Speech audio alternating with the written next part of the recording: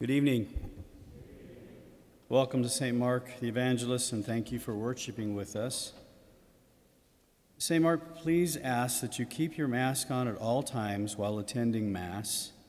We want to ensure we are all keeping all of our parishioners safe. Thank you for your cooperation and understanding. The parish office will be closed Monday, September 7th, in observance of Labor Day. Thank you for your understanding.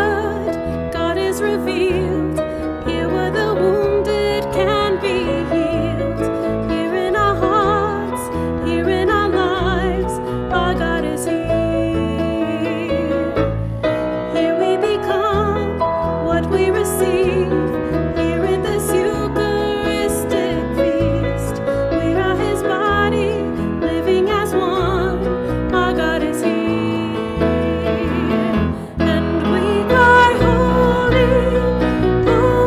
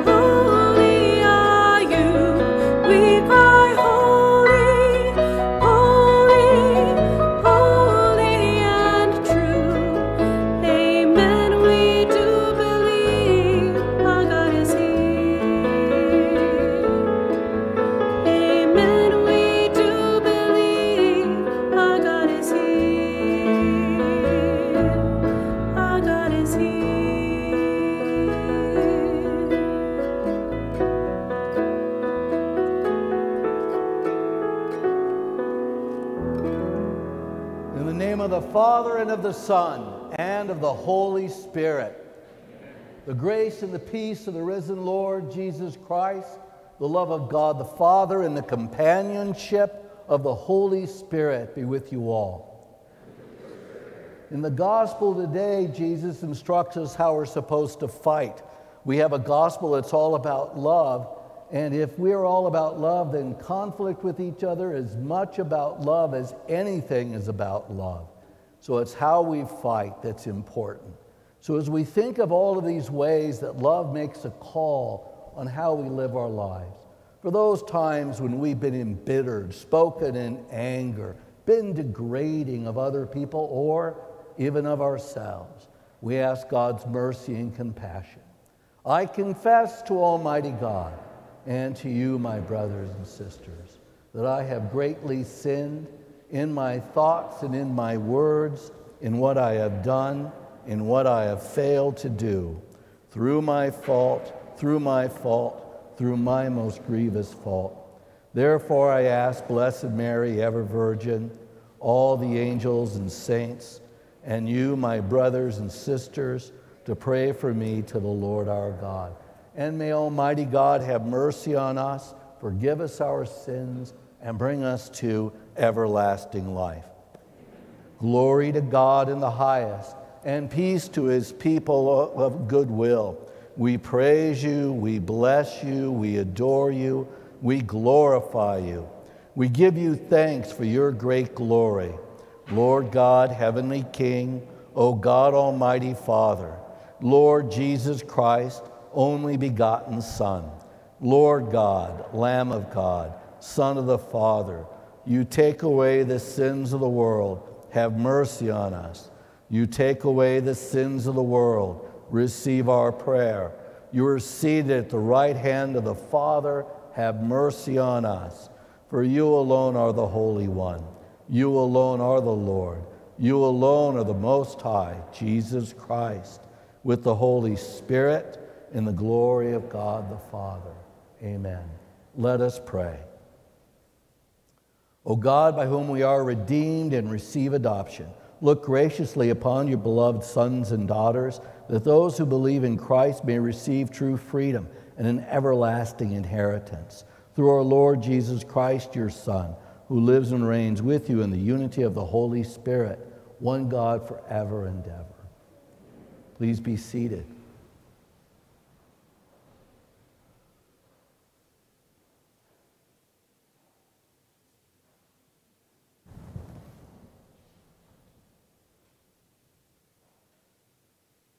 A reading from the book of the prophet Ezekiel. Thus says the Lord, you, Son of man, I have appointed watchmen for the house of Israel. When you hear me say anything, you shall warn them for me. If I tell the wicked, O wicked one, you shall surely die, and you do not speak out to dissuade the wicked one from his way, the wicked shall die for his guilt, but I will hold you responsible for his death. But if you warn the wicked, trying to turn away from his way, and he refuses to turn away from his way, he shall die for his guilt, but you shall save yourself. The word of the Lord. Thanks be to God. If today you hear his voice, harden not your hearts. If today you hear his voice, harden not your hearts. Come, let us sing joyfully to the Lord. Let us acclaim the rock of our salvation. Let us come into his presence with thanksgiving. Let us joyfully sing songs to him. If today you hear his voice, harden not your hearts. Come, let us bow down in worship. Let us kneel before the Lord who made us. For he is our God, and we are the people he shepherds, the flock he guides. If today you hear his voice, harden not your hearts. Oh, that today you would hear his voice. Harden not your hearts at Meribah, as in the day of Massah in the desert, where your fathers tempted me. They tested me, though they had not seen my works. If today you hear his voice, harden not your hearts. A reading from the letter of St. Paul to the Romans. Brothers and sisters, Owe nothing to anyone except to love one another. For the one who loves another has fulfilled the law. The commandments: you shall not commit adultery, you shall not kill, you shall not steal, you shall not covet, and whatever other commandment there may be, are summed up in this saying, namely, you shall love your neighbor as yourself. Love does no evil to the neighbor. Hence, love is the fulfillment of the law. The word of the Lord. Thanks be to God.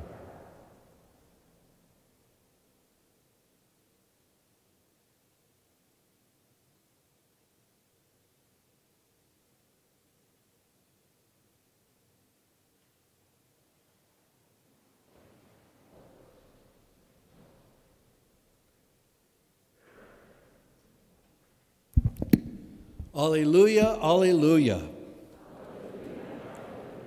God was reconciling the world to himself in Christ and entrusting to us the message of reconciliation. Alleluia, alleluia. The Lord be with you. A reading from the Holy Gospel according to St. Matthew. Jesus said to his disciples, "If your brother sins against you, go and tell him his fault between you and him alone. If he listens to you, you have won over your brother. If he does not listen, take one or two others along with you, so that every fact may be established on the testimony of 2 or 3 witnesses. If he refuses to listen to them, tell the church. If he refuses to listen even to the church, then treat him as you would a Gentile or a tax collector. Amen, I say to you, whatever you bind on earth shall be bound in heaven, and whatever you loose on earth shall be loosed in heaven. Again, amen, I say to you, if 2 of you agree on earth about anything for which they are to pray, it shall be granted to them by my heavenly Father. For where 2 or 3 are gathered together in my name, there I am in the midst of them." The Gospel of the Lord.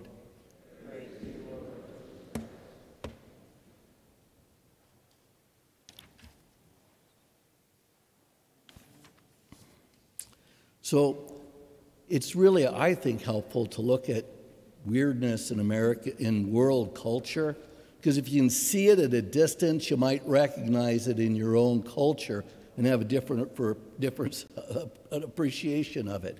In 1745, one of the most important novels in the last 200 years was published, and it was called The Sorrows of Young Werther. And it's a German novel written by a man named Goethe.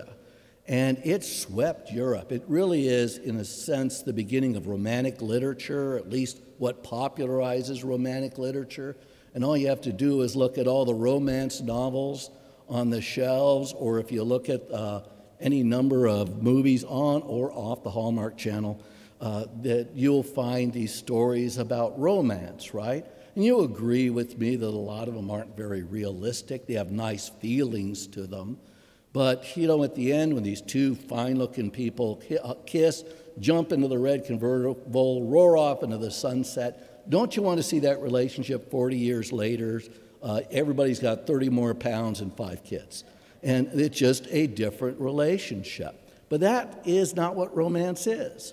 And so the story of The Sorrows of Young Werther is a story about a man named Werther who loves a girl named Charlotte, who's engaged to a man named Albert. When he meets Charlotte, he knows that she's engaged, but she can't get her mind off her. He's constantly pursuing her because he knows that he can win her. And so every romantic thing you can imagine, young Werther does. But Charlotte grew up in a nice family. She raised her little brothers and sisters. And what she really wants is a husband that's going to show up for dinner on time, provide for the family, be a good example to the kids and kind to her. And she will love that man, and he will love her. And she sees that in Albert, but not in Werther. Though she really likes Werther, and she's very flattered that she's interested in her. Not good enough for Werther. And so he has to do something dramatic, because this is a romantic novel, right? And so now he must take his own life, which he does. Okay, you've heard the story. Are you going to run out and buy that book and read it? Because lots of people in 1745 did that all through Europe. In fact, it was like this publishing sensation. They had to ban in Leipzig, Germany, young men from wearing the costume of young Werther, which was a blue frock coat, a yellow waistcoat, beige pants, and tall black boots that would go up to the knees, if you remember those fashions from your youth, or at least from pictures you've seen. So, because young men were committing suicide, they banned the sale of the book in some German cities. And you know, that copycat kind of thing that we see in our modern culture, we didn't invent it. And so if we didn't invent it, and human beings were doing this at least 200 plus years ago, do you think it says something about love? Because young Werther thought he loved. You know, here's what chaste love is. Chaste love is about justice. It's about justice in family and relationship. That's what chaste love is. Unchaste love is about injustice. And so here's what justice is. It's the right ordering of who you are. It's having your life together. And what it means is, to have your life together, your appetites need to be under the control of your reason. Does that sound plausible? That is a pretty simple explanation of chastity. But when it gets inverted, your emotions are running your life. That's what a lack of chastity is. And it doesn't just have to be the emotions associated with sexual attraction. It could be anger. It could be appetites like hunger. All of these things are what brings disorder into the human house. Now, what happens? The body, the temple. So what happens when your appetites get so disordered that you focus on the one thing that you need to be happy? And that one thing, for young Werther, was the hand of Charlotte. And when he couldn't have her, according to Goethe, his reason for living ended. And so what if the one thing isn't Charlotte? What if it's money? What if it's drugs or booze? Anything that you put into the one place reserved for God. Because that's really when we talk about sin, distortion, and salvation. Is how do you so screw up the order in your life that it becomes absolutely self-destructive?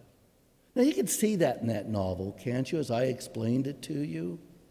So if that's what an obsessive love is, and it's the inversion of chastity, because wouldn't it have been nice if at the end of the novel, Werther says, I love you, Charlotte, and I love Albert, and you're right.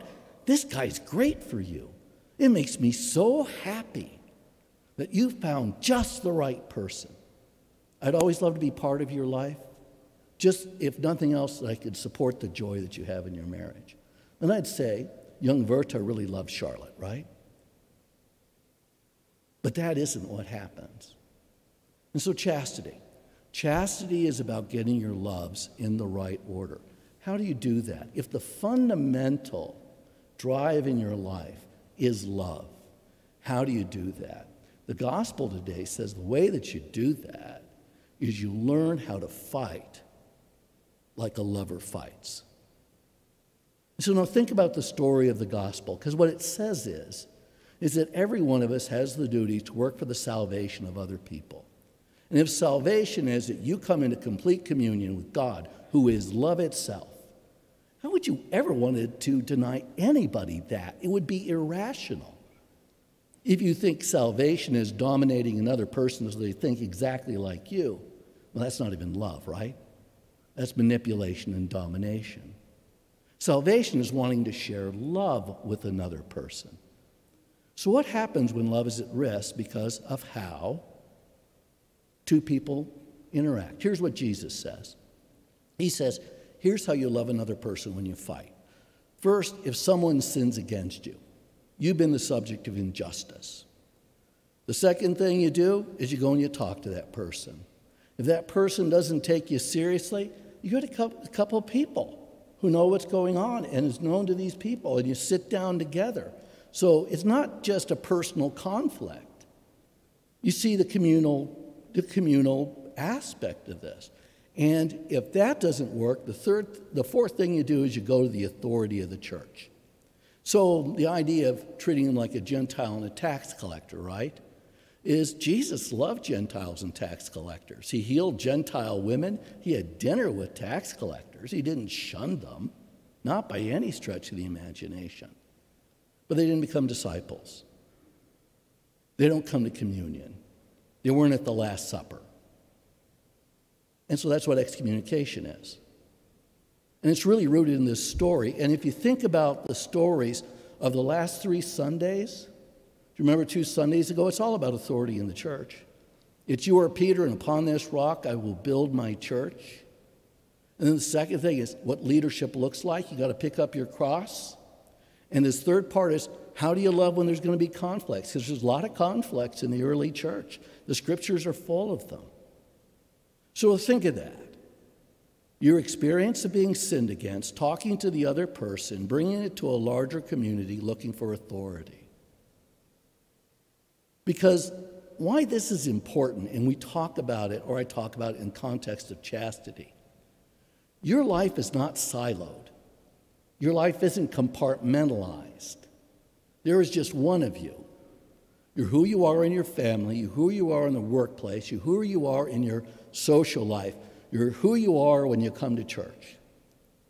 If you have little different personalities at each place, this is a bad sign. That's compartmentalization. An integrated life is you are who you are wherever you are. And so, think about it like this. If you want your kids to learn how to be good citizens, they have to experience love in their family. That first face they see is hopefully the loving face of their mom and dad, right? Looking over the crib, holding back their older brother who wants to take the new baby back to the hospital. But they don't do it. So the second thing is if you can learn how to negotiate love in your family, well, maybe you could replicate that when you start your own family. And if you can learn to love a spouse, you may learn to teach those lessons to your children that you either learned or wish you learned from your parents. And if you can teach that to your children who've come into your life, maybe they will learn to love a stranger. And if they can learn to love a stranger, they might learn to love their enemies. And if they can learn to love their enemies, you see, this is all a ladder to God, which is the center of life. So here's a couple of things to think about. Because we obviously have a lot of conflict in our country. And we have conflict in families. You talk to the local police during this time of pandemic. Complaints of domestic violence have increased dramatically. So have suicides. So to talk about these things is very timely. But here's the things I'd like to think about.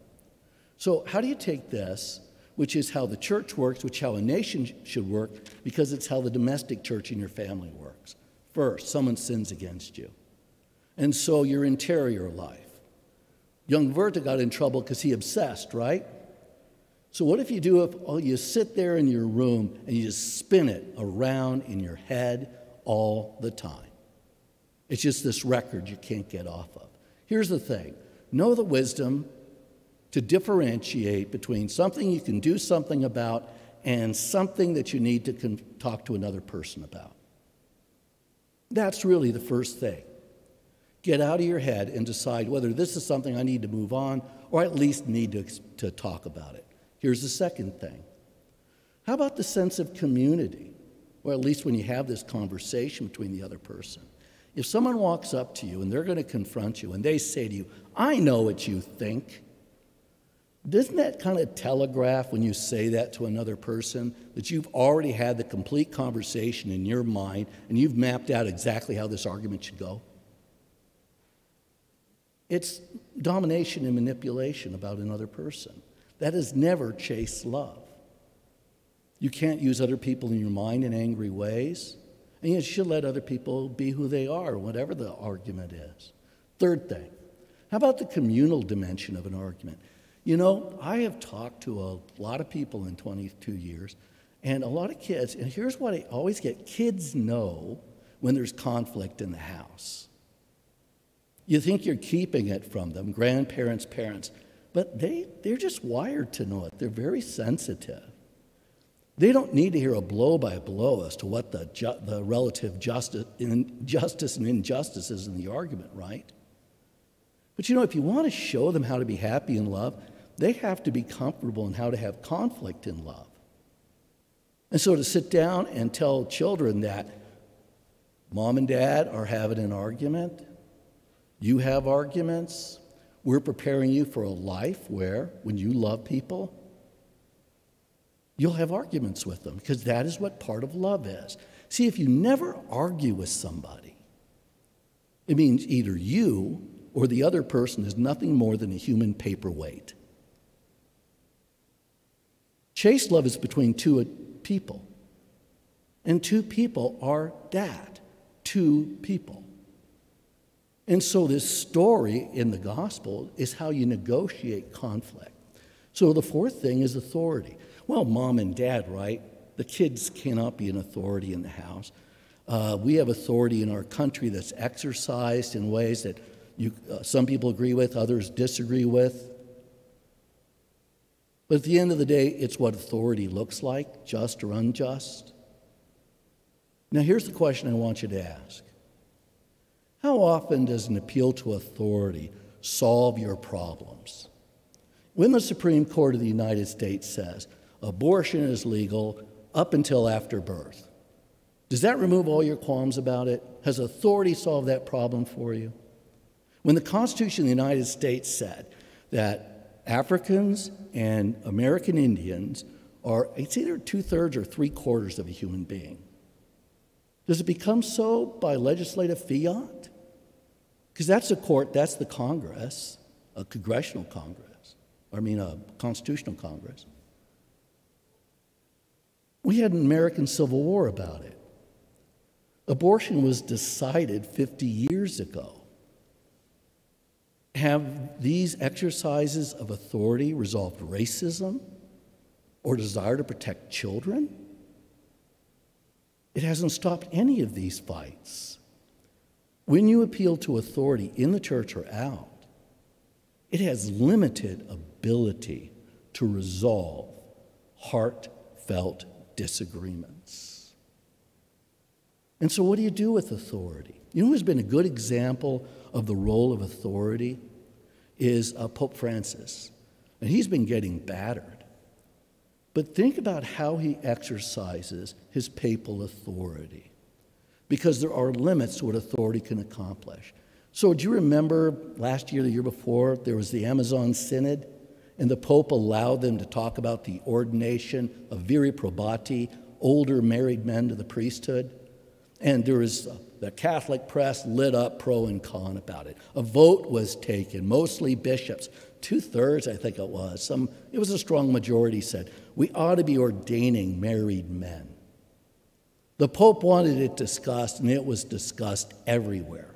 Then, a few months later, when he issued his post-synodal exhortation, he didn't even mention the issue. For him, it got discussed. People thought what they thought about it.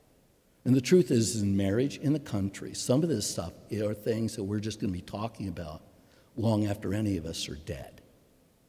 Here's another way that the Pope has dealt with it.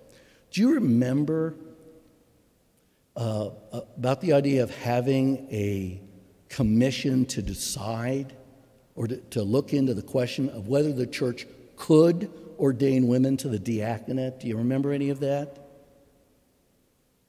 Well, it happened. It happened twice in our lifetime. And both times, could is different than should, right? Could is, does the church have the authority? Should is it pastorally wise? So the question is could. And both times it came back and there were arguments for both sides. And when the last report came in, the Pope said, we must still continue talking about this. You know, with Americans, we want to push it to the bloody end.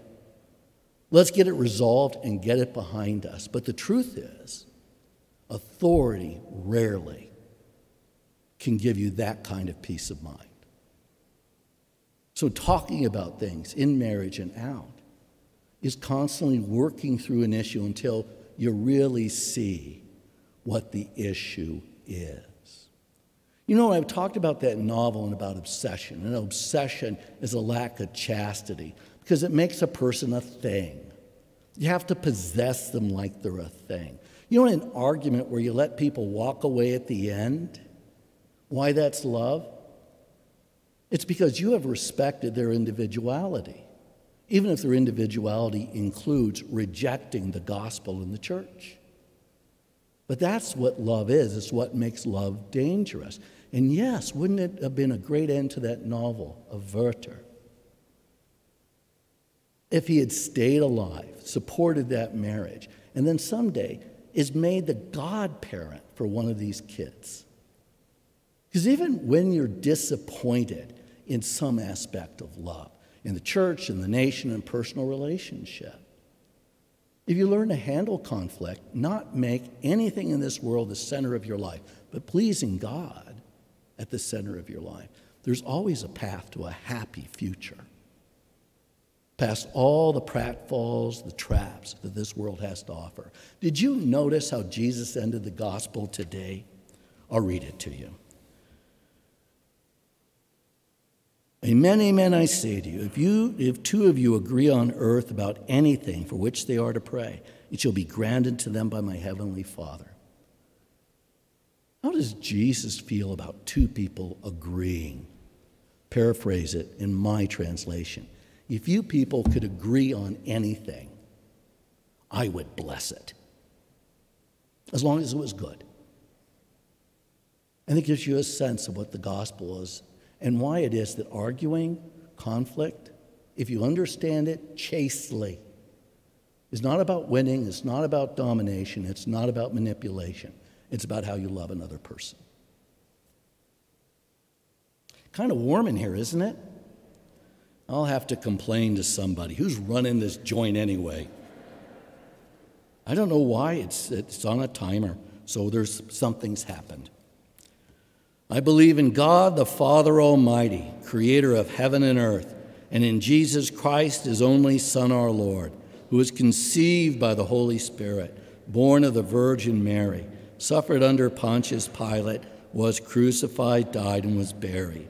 He descended into hell, and on the third day he rose again from the dead. He ascended into heaven and is seated at the right hand of God, the Father Almighty. From there he will come to judge the living and the dead. I believe in the Holy Spirit, the Holy Catholic Church, the communion of saints, the forgiveness of sins, the resurrection of the body, and life everlasting. Amen. And it's with trust in the goodness of God that we call upon his sacred name in prayer.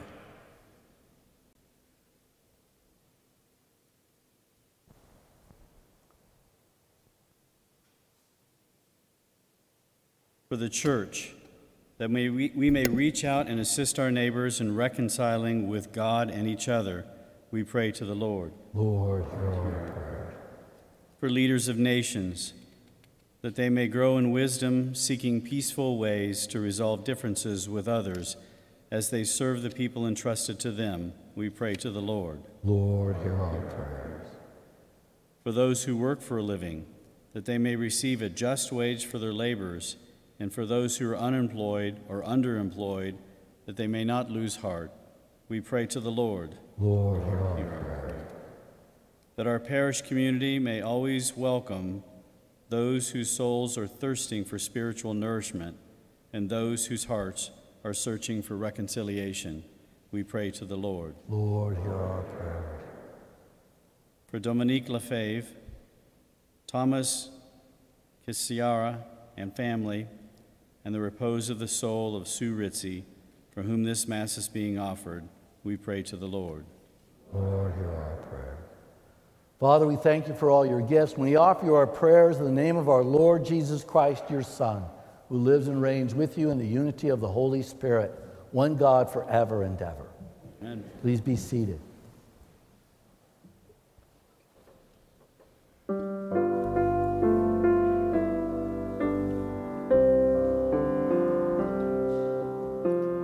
Make me a channel of your peace. Where there is hatred, let me bring your love. Where there is injury, your pardon, Lord. And where there's doubt, true faith in you. Make me a channel of your peace. Where there's despair in life, let me bring hope. Where there is darkness, only light.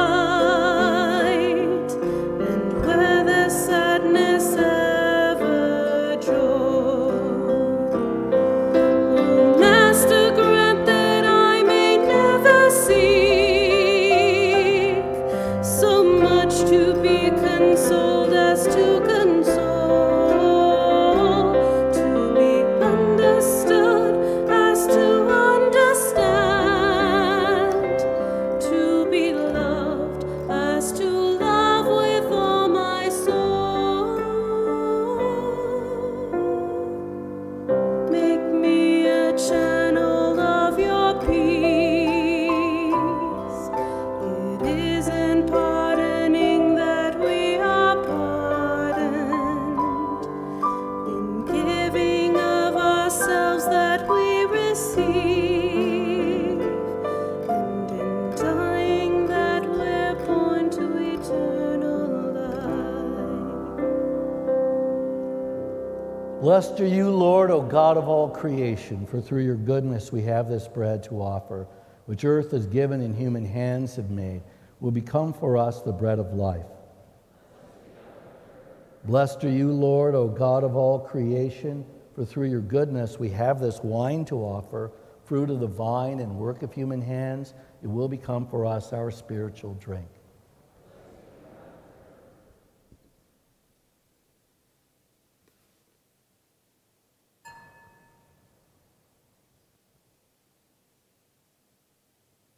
Pray that your sacrifice and mine be acceptable to God the Almighty Father.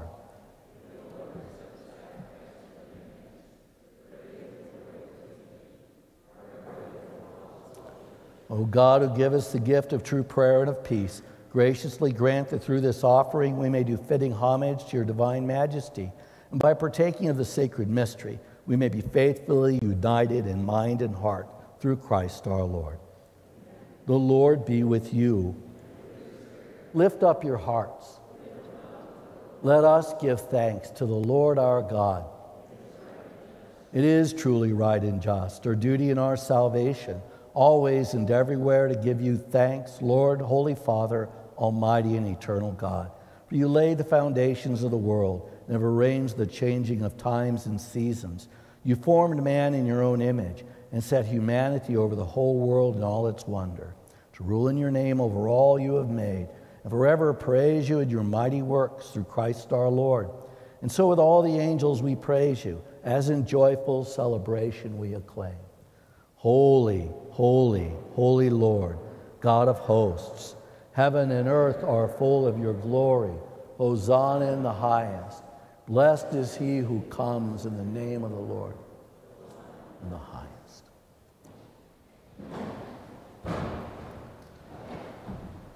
You are indeed holy, O Lord, the fount of all holiness. Make holy, therefore, these gifts, we pray, by sending down your Spirit upon them like the dewfall, so that they may become for us the body and blood of our Lord Jesus Christ.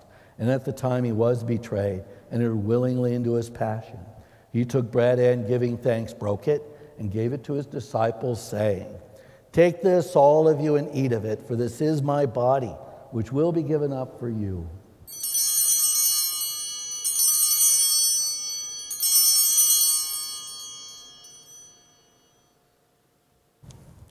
In a similar way, when supper was ended, he took the chalice, And once more giving thanks, he gave it to his disciples, saying, "Take this, all of you, and drink from it, for this is the chalice of my blood, the blood of the new and eternal covenant, which will be poured out for you and for many for the forgiveness of sins. Do this in memory of me."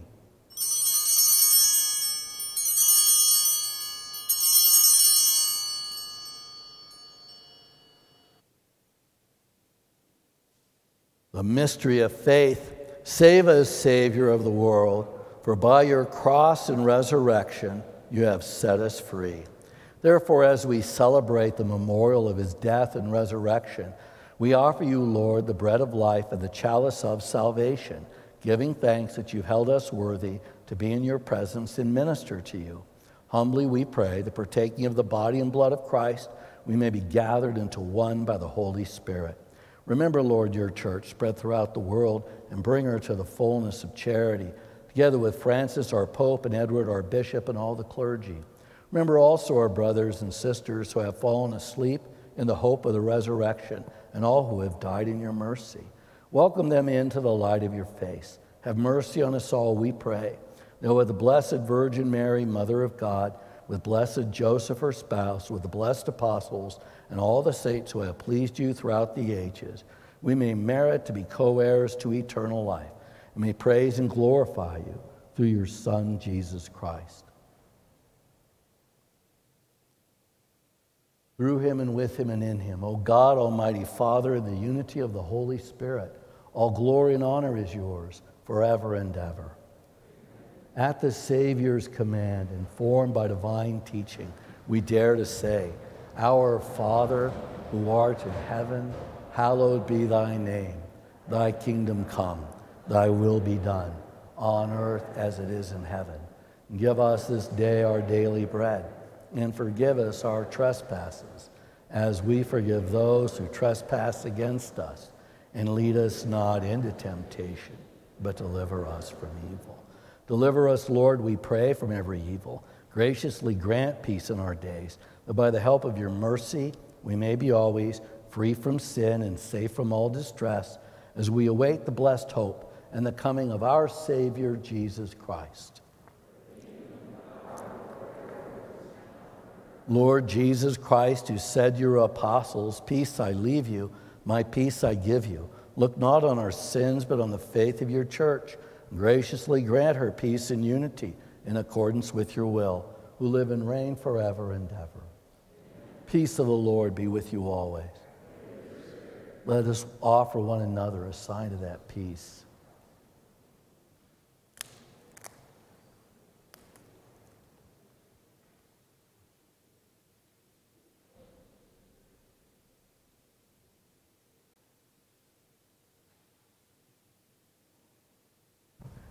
Lamb of God, you take away the sins of the world, have mercy on us. Lamb of God, you take away the sins of the world, have mercy on us. Lamb of God, you take away the sins of the world, grant us your peace. Behold the Lamb of God, behold him who takes away the sins of the world. Blessed are those who are called to the supper of the Lamb.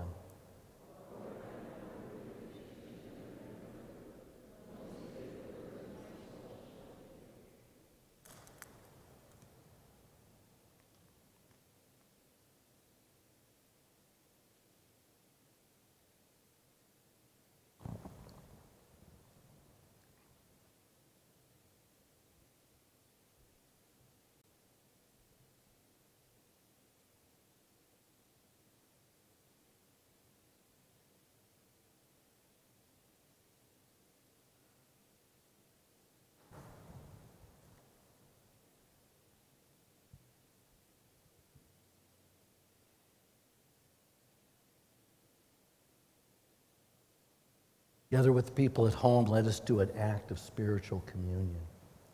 My Jesus, I believe that you are present in the most holy sacrament. I love you above all things. I desire to receive you into my soul. Since I cannot at this moment receive you sacramentally, come at least spiritually into my heart. I embrace you as if you were already there, and unite myself wholly to you. Never permit me to be separated from you. Amen. Let us pray.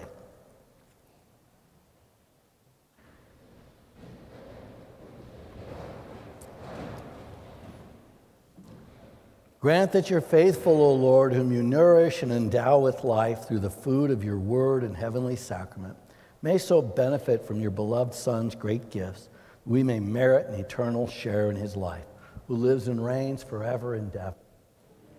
Hey, good news, I felt the air conditioning come on right in the middle of the Eucharistic prayer. So there you have it. And so communion will be outside, okay? The Lord be with you. May Almighty God bless you, the Father and the Son and the Holy Spirit. The Mass is ended. Go in the peace of Christ.